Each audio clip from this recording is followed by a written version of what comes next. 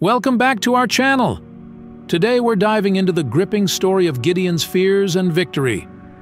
Meet Gideon, a humble farmer who is chosen by God to lead the Israelites against their enemies, the Midianites. Despite his doubts and fears, Gideon accepts the challenge, trusting in God's guidance every step of the way. With just a small army of 300 men, Gideon faces a vast enemy force, but his faith remains unwavering. Through a series of miraculous signs, God assures Gideon of victory, emboldening his spirit.